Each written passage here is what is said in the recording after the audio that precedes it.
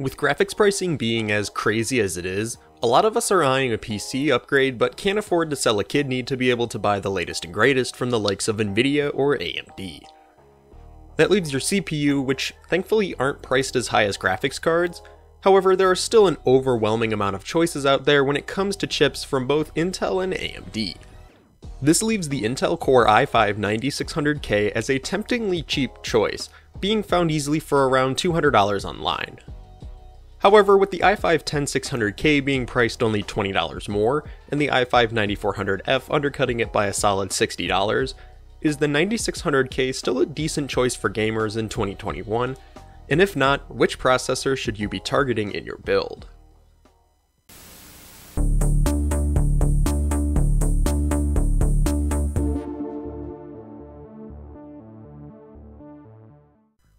Alright, so let's start off this review by taking a look at the specs of the 9600k and see if we can draw some conclusions as to the makeup of this chip. Rocking 6 cores and 6 threads, the 9600k is off to a pretty rough start, with half the threads of its generational successor, the 10600k, and primary competitor, the Ryzen 5 3600. IPC though is comparable between the chips, but the thread count is definitely a turn-off for some. Memory compatibility with this chip is also the gold standard Intel setup, allowing for a maximum of 128 gigs of 2666 DDR4 in dual channel.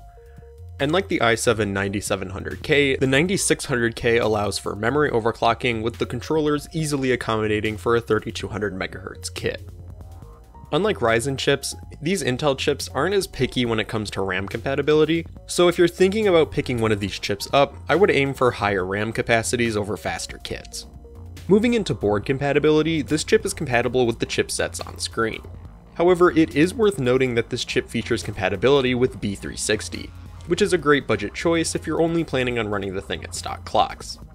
A good rule to follow if you're unsure about your board is that if it's compatible with an 8th gen part, it'll be compatible with a 9th gen one after a simple BIOS update. It's actually an alright socket to buy into in 2021, as it leaves an upgrade open to an 8-core 9700K or 9900K, and as time goes on, those chips will start to drop in price and make them even better deals.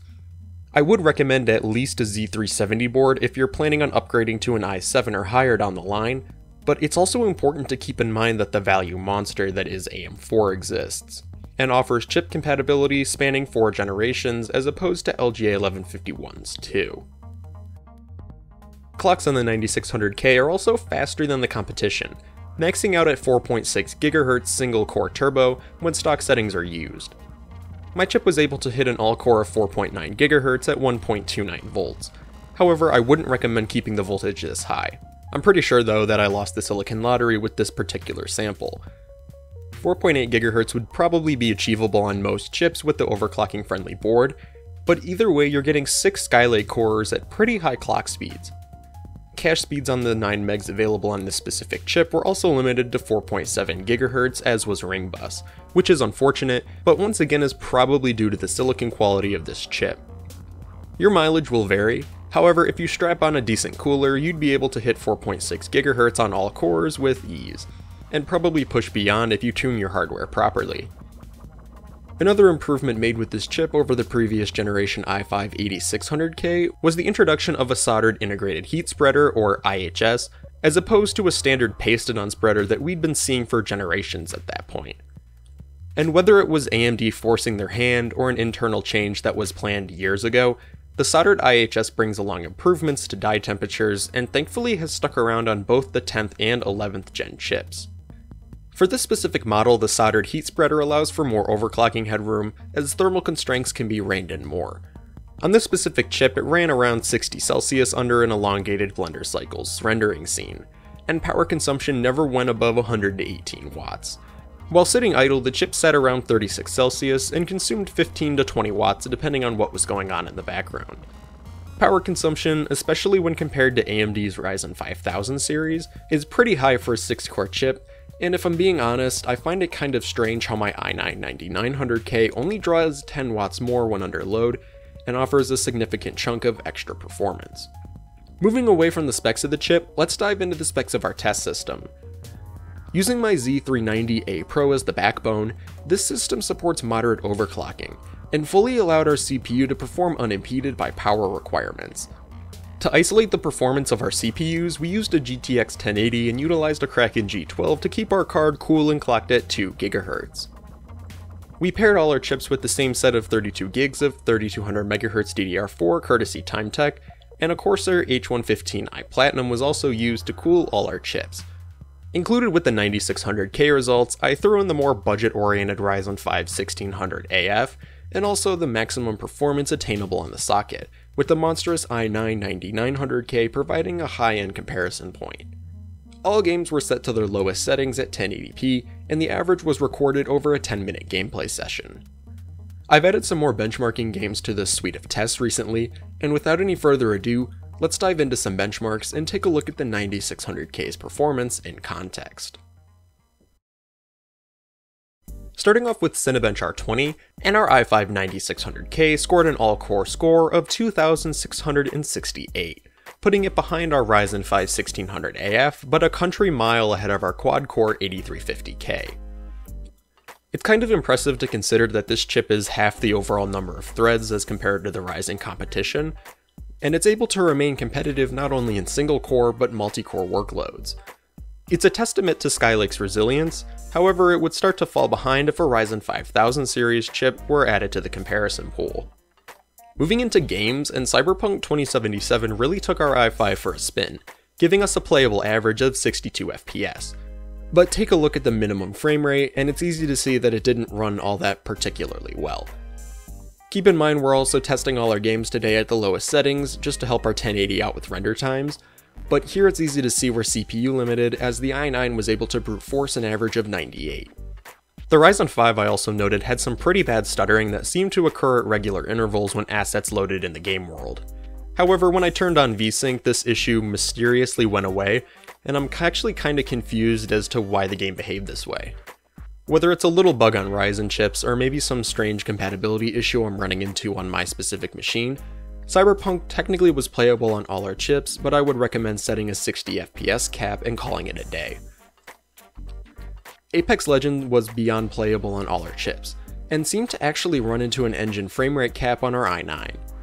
When playing, I noticed that the FPS was basically locked to 144, so I went into the settings, looked for and disabled a framerate limiter, but I couldn't get the game to push beyond it. Either way, our i5-9600K crushed this game, and even paired with a weaker GPU than what I've got featured here, would deliver beyond playable results. It was a blast to play, and felt smooth on all the chips we're testing. Moving into Minecraft with Dinos, aka Ark Survival Evolved, the 9600K performed pretty similarly to the Ryzen 5 1600AF. However, I did notice that the frame times felt smoother on the Ryzen chip than on the i5. Even though the average is higher on the 9600K than the R5, the minimum and maximum frame rate show that the game was more prone to suddenly dipping in performance, probably due to the chip only sporting 6 cores and no SMT. However, despite this, the game averaged over 90 FPS on the i5, meaning it was more than playable, with some dips here and there when dinosaurs would spawn on screen or when vegetation spawned in. Despite the game world being relatively bare thanks to the graphics settings we're testing today, the game was a blast to play, and the i5 is a great pairing with Ark. Battlefield 1 was another strong performance for all our chips, with the i5 pulling an average frame rate of 149. This game absolutely loves AMD hardware though, so of course it ran excellently on our Ryzen 5 as well, but our i9 wasn't that far ahead of the other two chips when looking at things from a relativistic viewpoint. This could just be because Battlefield 1 is an older game, but on our i5 the game was more than playable and provided headroom for 120Hz gameplay and beyond. Looking at a more recent shooter, Black Ops Cold War pushed our average up to 187 FPS. Like our i7-9700K review though, the game stuttered pretty drastically at times, leaving it feeling kind of, well, awkward is the only way I can really describe it. However, once a framerate cap or VSync was introduced, it goes back to feeling like any other COD game, and was a blast to play on the 6-core 9600K. In fact, I would even say you'd be able to get similar performance from an i5-9400F. So if you're eyeing a Black Ops Cold War targeted build, then the 9400F might be an alright choice to get your build started. The OG Crisis proved to be a bit of a challenge on all our chips, with there being massive lurches no matter which processor was running the game. However, for a majority of the game session, you would be enjoying very smooth frame rates on the i5, and even the much cheaper 1600 AF. Once again, setting a frame rate cap made the game feel much more consistent overall, and the entirety of Crysis is playable at 60 FPS and above on the 9600K. The Intel favorite CSGO actually seemed to hit a GPU bottleneck on our i5, with said chip coming toe-to-toe with the i9. This normally should not happen, however, because we're testing with the GTX 1080, even our i5 was able to absolutely max out the card, thanks to the game being written on DirectX 9, and also preferring cores with higher IPC over pure core volume or thread count. I did want to note for a second though that our i9 was actually beat by our 9700K from our prior review by quite a long shot. I'm not sure as to why this happened, and like Cyberpunk, I'm kinda left scratching my head as to the weird behavior that's probably caused by some unaccounted for factor. However, for competitive gamers, the i5-9600K provides more than playable frame rates, but for the ultra high refresh rate gamers out there, the i7-9700K might be the stronger choice. Doom Eternal, which if you're familiar with the tech behind it, is an incredibly CPU efficient game. And with our test settings, the i5-9600K returned an average of 143 FPS.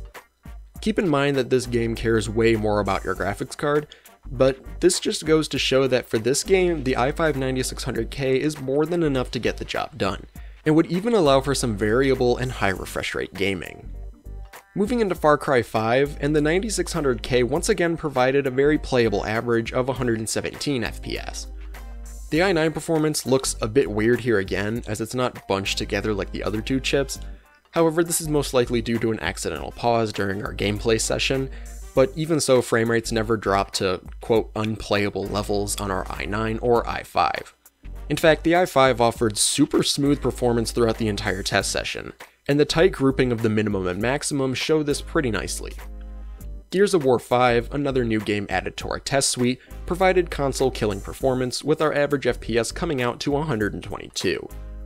This actually isn't that far behind the Ryzen 5 1600, which can be found for a similar price as the i5-9400F, and offers roughly 89% of the performance of the 9700K. This is actually a game I've been getting into recently, and the performance on offer with the 9600K is beyond playable, and I played through a nice chunk of the game on the i5. The oldie but goldie GTA 5 actually appears to have a frame rate cap in place, even though all settings that put a limit in place were turned off. Stuttering was also an issue on the i9, and for whatever reason was less pronounced on the 9600K. It could just be that this game prefers lower core count chips with higher clocks, but it could also be due to stutter caused by a randomized event in games, such as police spawning in or an explosion on screen. Putting our focus back onto the i5, the 9600K performed incredibly well in this now 8-year-old game, which is kind of crazy to think about because I remember when this game came out like it was yesterday. PlayerUnknown's Battlegrounds also performed spectacularly in this relatively unoptimized Battle Royale title. If Fortnite is more your thing, then performance would look even better than this. However, the minimum on the i5 shows an overall more variable experience than on our i9.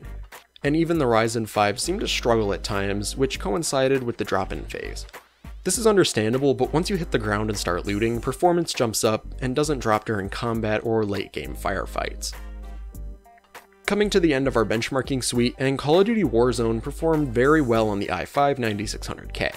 While the minimum hints to a kind of rough performance profile, like PUBG, the drop occurred during the drop-in phase and wasn't sustained beyond being a little blip in the grand scheme of things. Warzone was more than enjoyable on the 9600K, and proves that 6 cores and 6 threads are more than enough to power a competitive gaming PC with this game being kept in mind. Overall, the Intel Core i5-9600K is an impressive little chip that packs a powerful punch under its nickel-plated copper IHS. Even though power requirements are a bit high when compared to the competition, the performance more than makes up for the extra juice required to power the thing. However, with so many chips being on the market that offer honestly better performance at less of a cost, it makes purchasing this chip in 2021 a bit hard to justify. When this chip came out back in 2018, it was a king among CPUs, and offered incredible performance when compared to the i5s we'd been seeing in the 6th and 7th generation lineups. However, with the i5-10400F and the much newer 11400F being priced lower than the 9600K, It's really not worth building a PC from the ground up using this chip when much more powerful offerings are so inexpensive in comparison. This doesn't make the chip pointless though, as if you've already got an 8th or 9th Gen i3 and you're looking to upgrade, then the extra 2 cores packed inside help make the 9600K a nice upgrade if you're a competitive gamer. The i7-9700K would provide a bit more value if you're looking to do some editing on your rig along with gaming, so I would recommend that chip over the 9600K if you're a content creator. For gaming, the 9600K shreds through most modern games. However, as we move deeper into the current generation of consoles, the 6 threads on offer will start to fall behind the 12 threads offered on current Gen i5 parts, especially in content creation and much more demanding games such as Cyberpunk. And if I'm being honest, my upgrade from my 9600K to my 9700K allowed my rig to become 4K editing ready, without having the frustrating experience of a PowerPoint slideshow as your editing program. If you're only planning on gaming on this chip, then upgrading from an older i5 or modern i3 is an excellent choice, as this chip is a gaming monster, although it's starting to show its age a bit when compared to the most recent round of releases, specifically Cyberpunk 2077 and Ark Survival Evolved. This also leaves open the question of Ryzen processors, and whether they're a better deal than the 9600K. While speaking specifically on the Ryzen 5 1600AF, the chip can be found for roughly $120, and even cheaper if you're searching on the used market. With double the amount of threads, not to mention the much lower power consumption, it honestly makes that chip much more tantalizing than the 9600K. Also throwing in the fact that you'd be buying into the AM4 socket, which leaves you open to upgrading to a much more powerful chip later down the line. The more modern Ryzen 5 3600 is also another excellent choice from AMD, and that chip can be found for similar prices to the 9600K. However, if you're looking to stick with Intel, then the undisputed king of the budget space right now is easily the i5-11400F, which delivers a nice IPC bump at a solid $30 less, and the i5-10400F can be found for even less than that.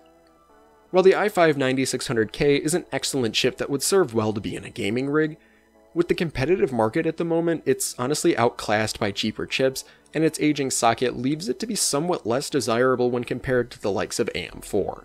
However, on its own merits, the i5-9600K is an excellent x86 processor, and if the i5-11400F and new aggressive pricing is anything to go by, I think we'll be seeing one hell of a comeback from Intel in the very near future.